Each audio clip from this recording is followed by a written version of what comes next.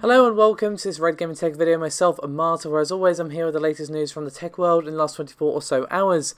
I'm a lot less croaky today, so I'm on the mend, thankfully, and we are going to start things off with a little update regarding 3D Mark. So basically, we have a new benchmarking feature being added. It is specifically developed to test variable rate shading performance, and also allows you to look at image quality differences. So you can basically look yourself at the performance impact and the quality differences associated with the more aggressive, or if you so desire, less aggressive variable rate shading settings. Now, you will be seeing their sort of demo for this playing on this particular segment, but you will find that linked in the description below if you wish to have a proper look yourself.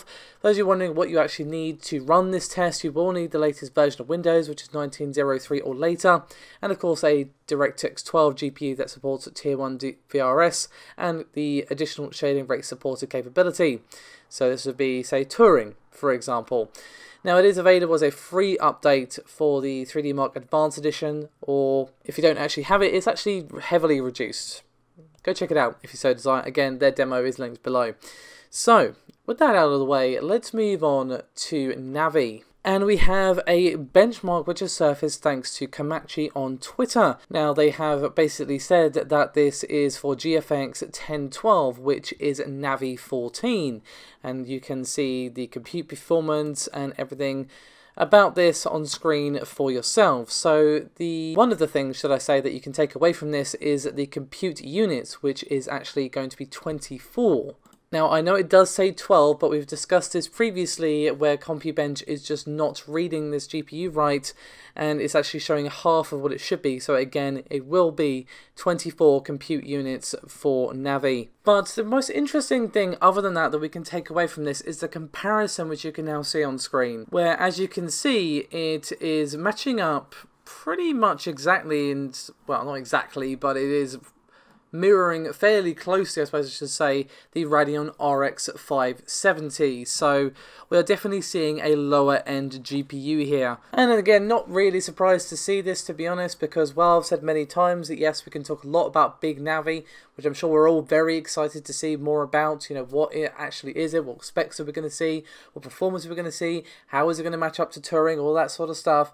But AMD also need to flesh out the lower end side of things. You know, that is something they've done quite well with Polaris, having a really strong lower end side of their GPU SKU lineup that's accessible in terms of price, but still gives decent performance, etc, etc, etc. So obviously this is just one benchmark, so don't take this as like, yep, okay, set in stone, boys. You know, it's going to be RX 570 level performance in all cases. Obviously that's not going to be true. But it is interesting that it is comparing against the 570 in this particular instance. Speaking of Navi, I've got an update regarding Navi 14, which may just be coming a bit sooner than we all expected, because we have a possible sign that it's going to be coming out in Q4 of this year. And this is all coming to us thanks to the fact that support for Navi 14 is apparently going to be backported to the Mesa 19.2 release, which is due out in a few weeks. And this is going to be coming out alongside the other autumn Linux distribution updates, and it's going to be coming alongside Fedora 31, Ubuntu 19.10, and so on. Now, again, this doesn't point towards at least a potential for Navi 14 to come out in Q4 of this year, especially because this was not a trivial thing for them to add on. It requires a fair amount of work, as it needed to fix up a few things, including legacy pipeline support. But regardless of the behind the curtain stuff, again, the more important thing to take away from this is, while it's far from confirmed, it does at least add some credibility to the idea that Navi 14 is coming out in Q4 of this year. So we've been talking a lot about both the Xbox Scarlett from Microsoft and of course the PlayStation 5 from Sony. We know a fair bit about the specs of the PlayStation 5, and of course we know a little bit here and there about the Xbox Scarlett, but that is a little more mysterious. But of course we do know that ray tracing is going to be coming to consoles for the first time with this next generation, and 8K resolutions. Now obviously Microsoft have been keen to say that, you know, they are really pushing the playability of things as well as the frame rate, which has definitely been comforting for me to hear, because again, I was starting to get concerned that they're just focusing too much on resolution. Obviously 8K, 4K, all very impressive and sounds good in marketing blurbs, but I personally feel playability is more, well, important. I would rather have a higher frame rate, as I've discussed basically ad nauseum, and I'm sure you're all sick of me saying it. But basically, when he was at Gamescom, when speaking to Heiser Online, Aaron Greenberg was asked whether or not Project Scarlet would have 8K. Now, this was translated by Google, so take it with a pinch of salt. However, he said, quote, he does not know anyone developing 8K computer games. 8K is more of a technical specification that will not define the upcoming console generation. A big 8K games offer is not to be expected apart from the availability of 8K television. So, essentially what he's saying here, at least from what I'm taking from it, is that, yes, it's going to have 8K capabilities in terms of, say, you know, Netflix, just for example. But is anyone really going to make an 8K video game? Probably not. So we should not expect a big 8K game offering. But he seems much more confident about 4K being a thing. Or I suppose I should say more of a common thing, because obviously it's already a thing in the current console generation with the Pro and the Xbox One X. So he said, quote, after all, games are supposed to run in native 4K. Compared to the current Xbox One X, significantly higher computing and graphics performance developers are no longer required to make as many compromises as with the current generation of consoles, whose bottleneck is the relatively low processor performance. Xbox Scarlet will be able to spend games in 4K and up to 120 FPS. Players could also expect larger game worlds and higher visibility in next-gen games. In addition, the load times of the future console will be noticeably lower, which is partly due to the standard integrated SSD. So, basically, no 8K game, well, no, not saying zero 8K games, but no big 8K game offerings is what he said, but still very, very confident in hammering home that 4K 120. We'll see if they can live up to that, especially on the more demanding games, but I'll be happy with 4K 60, to be honest. I'll be happy with 60 FPS solid, even if at a slightly lower resolution, as I've said many, many times. So we're going to finish things up today with a touch of gaming news regarding Epic Games and Dark. So a bit of a backstory, just in case you missed the kerfuffle surrounding this, but you probably have seen it because it was about a week and a half ago this initially happened. But the long and short of it is that the game Dark, which is a bit of a horror-themed puzzle game, turned down an Epic exclusivity deal, and this was revealed by the developer, the solo developer behind Unfold Games, the guys who made Dark.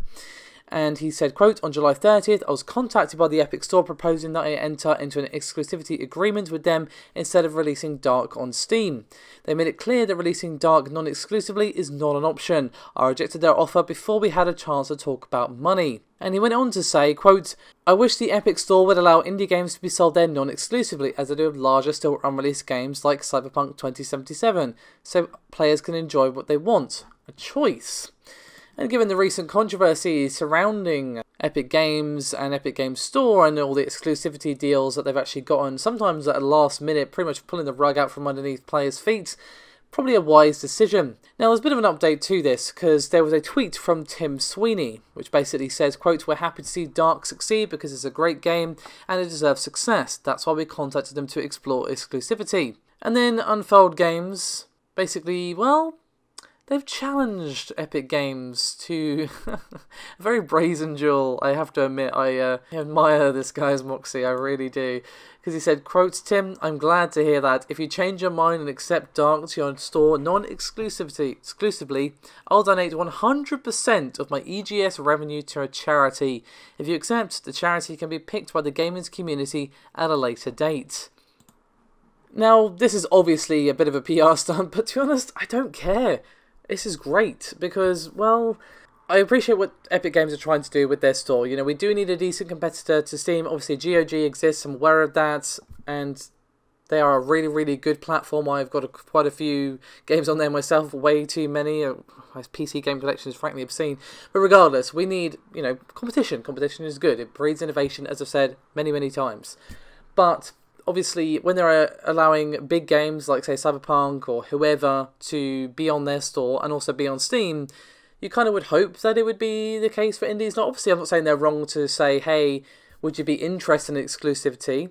That's cool. Maybe don't do it just before the game's going to come out, though. But, you know, just take that out of the equation. They're not wrong to approach them about exclusivity. Fair enough. To say that it's either exclusivity or nothing at all, especially before the game comes out, yeah, not really keen on that one, Tim, not going to lie to you. So, Tim is obviously going to be a bit stuck for how to respond to this one. Either he does or he doesn't, and I'll be very curious to see which one it is, and if he does reply, how is it going to be? Again, Unfold Games, a well-deserved clap there. So, let me know your thoughts on everything discussed in this video. As always, guys, thank you so much for watching. As always, the support is highly appreciated, and I'll see you next time. Bye-bye.